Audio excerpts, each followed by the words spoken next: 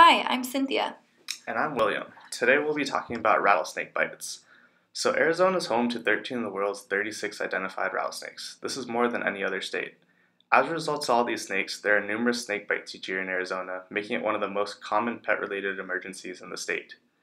There is an increased level of activity during the warmer months between April and October, making this the average rattlesnake season in Arizona, though encounters with rattlesnakes during the winter months is still common. So what happens when a rattlesnake bites? A majority of rattlesnake bites are considered dry bites, where no venom is released with the bite. When there's a wet bite, though, the snake does release venom. The venom consists of a complex mixture of about 15 to 20 protein toxins that spread throughout an animal's body.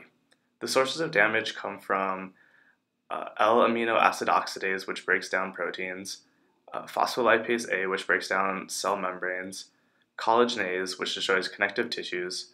There are also other proteins and peptides that can disrupt coagulation control, leading to significant bleeding and difficulty clotting. Also, rattlesnake venom can reduce nerve conduction, causing weakness and paralysis.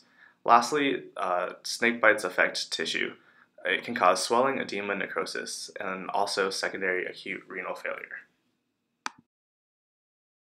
Atrox toxoid rattlesnake vaccine should not be confused with antivenom, which is given after a dog has already experienced a snake bite. This vaccine is for use in healthy dogs at least 30 days prior to potential exposure to venom, and its purpose is to reduce local tissue destruction and mortality caused by diamondback venom.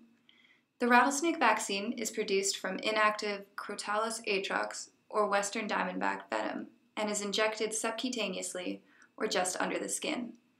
It works by stimulating the animal's immunity and elicits the production of immunoglobulin globulin G, which are antibodies capable of recognizing and binding the major proteins present in the venom's toxins.